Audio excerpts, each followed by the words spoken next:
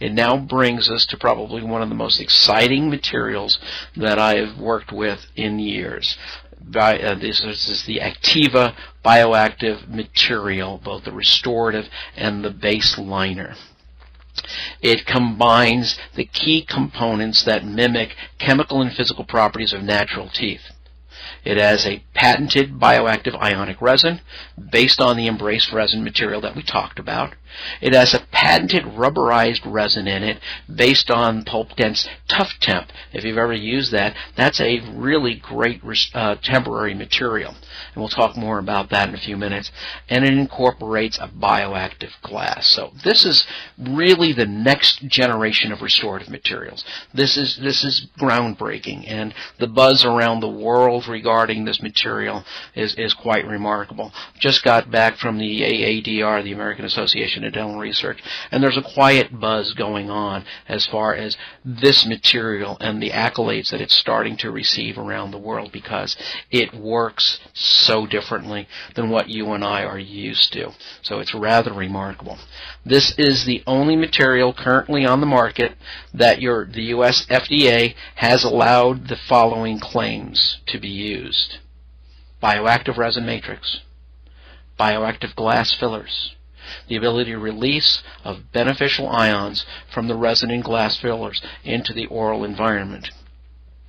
This is remarkable, that no other restorative material can really be used and use this terminology in their when they get talked about in anything.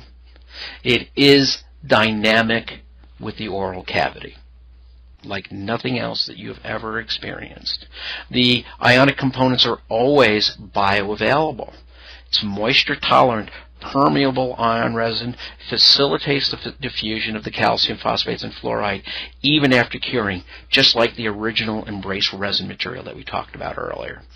The bioactive glass ionomer material that is aesthetic like enamel, strong like every other composite out there, and tough just like the dentin of the tooth structure. Here are some examples of some restorations that I've done with this material. We have a typical class 2 on the left, an incisal edge break on the middle one, and we're going to take out and create a crown on this fractured tooth. So we restored it with ACTIVA very quickly, very easily, and using it as an anterior restorative, a posterior restorative, and even as a core material to try to help protect. It enhances and it forms a very nice union with the tooth structure, almost indistinguishable. Some more restorations. We've even worked it into very giant restorations up on the upper left-hand side and cervical class 5s. Really very nice material. Works quite well. So as the caption states there, one filling material with many applications. Now, we were talking about that rubberized urethane resin. The resin is rubberized, giving it a toughness, so it has the ability to absorb stress, dissipate forces, resist fracture.